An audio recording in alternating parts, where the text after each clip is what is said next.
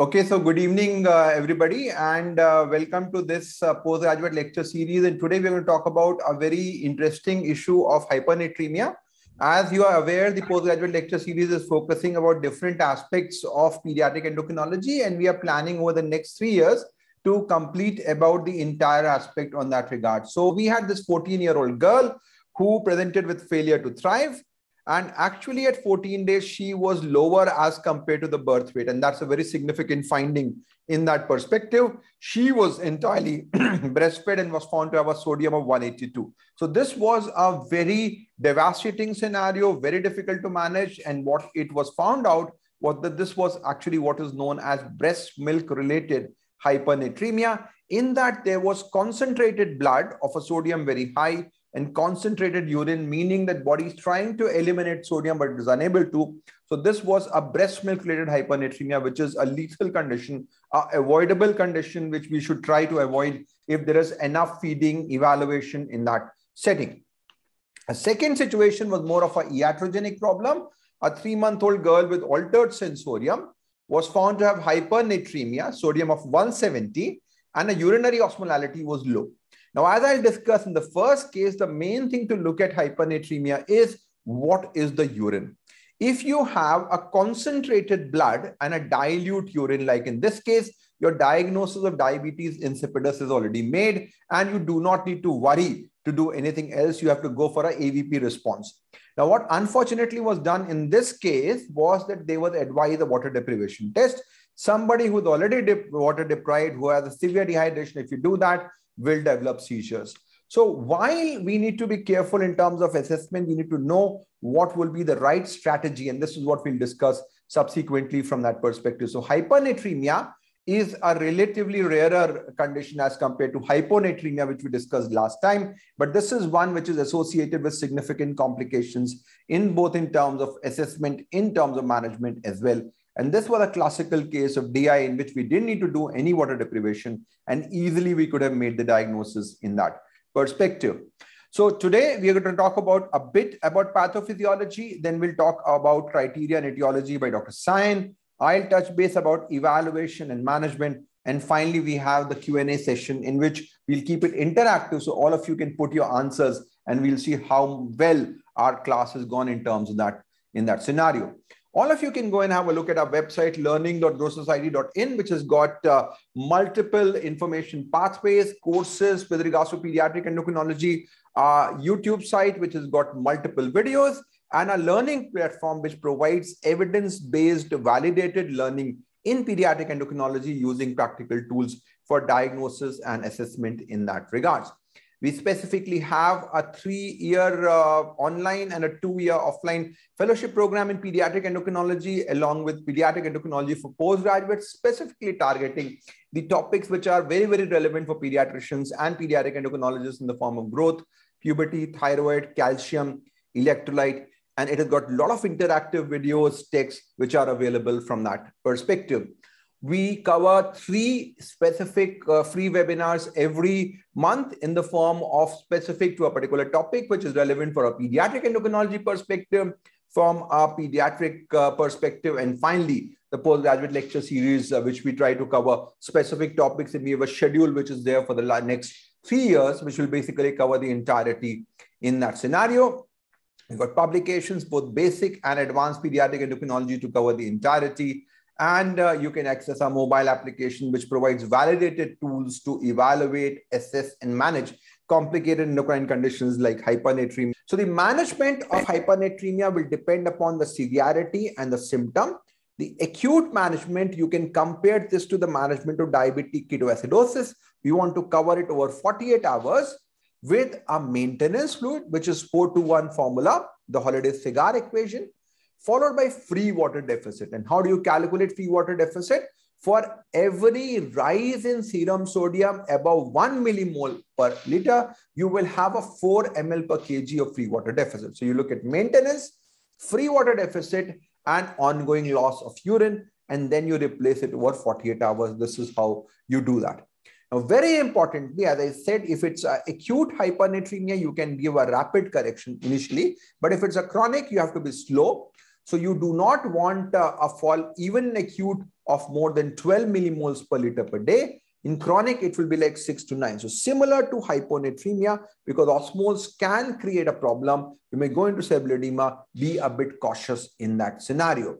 Protocol usually, we'll talk a bit about hypernatremic dehydration, but the usual protocol is to give around half normal saline, 70 to 100 millimoles per liter, 120% maintenance, and usually you're talking about the right fluid that's there. Very importantly, you have to monitor sodium very closely, because whatever fluid protocols you use, you expect that there will be a fall in sodium in that regards. Look at the Glasgow Coma scale, and if there is a rapid fall, give 3% saline to push it up to allow a good response, because that can be a problem in that regards. We have developed a hypernatremia fluid calculator as part of our MedEClasses equation, which gives you the exact amount of fluid rate, the type of fluid based upon the serum sodium and the dehydration level in that regards. So how do we really calculate fluid for somebody who has hypernatremic dehydration? The key parameters to look at is how much is the fluid deficit based upon the dehydration level, how much is the free water deficit, and as I said, for every millimole per kg, so if your sodium is above 140, it's 4 ml per kg. So that's the easiest way to calculate. There's another way, but I'll say 4 ml per kg free water deficit is the best one in that regards. You calculate the isotonic deficit, which is the fluid deficit minus the free water deficit. You get the isotonic deficit.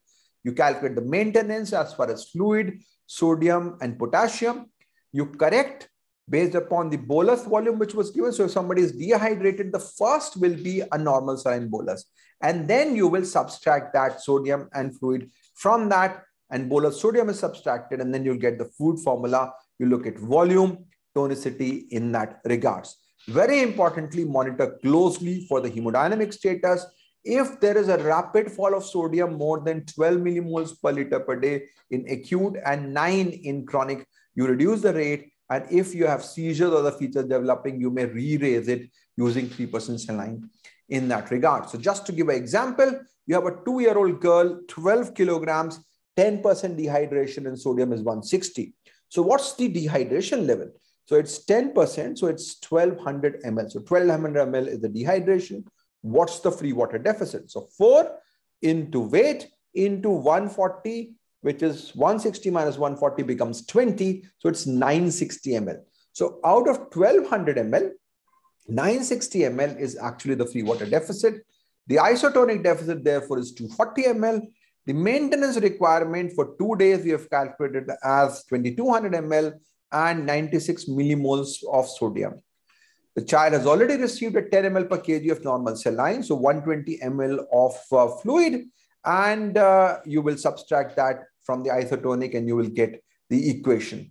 So essentially, you have to give around 40 millimoles per liter. Depending upon the severity, you will get different formulas. So roughly 70-75 is the best half normal saline, but sometimes you may need to give a lower one. If your sodium levels are higher, you will get the calculation. And as I said, we've got a tool in our analytics section which will help you guide from that perspective.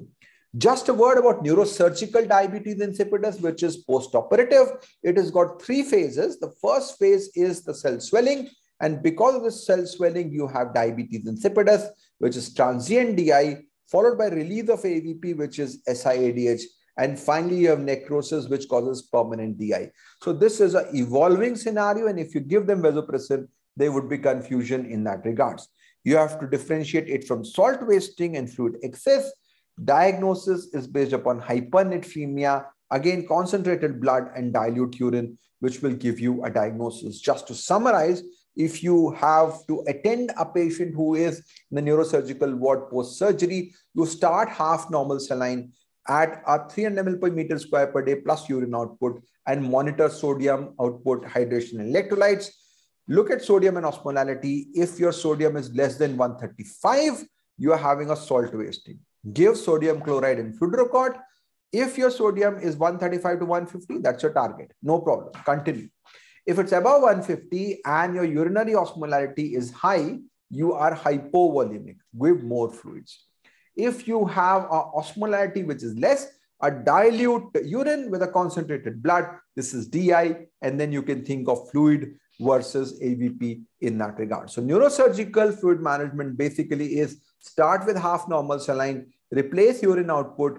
If your sodium becomes low, give sodium chloride and fluorocord if required. If sodium becomes above 150, exclude dehydration, increase the fluid rate. And if you do not exclude dehydration, there's no dehydration, you start thinking of giving fluid or ABP. This could be diabetes insipidus in that regard. How about severe hypernatremia like 190 over 3 days correction? Generally speaking, if we have a very, very high level of sodium around 190, that's a very dangerous scenario.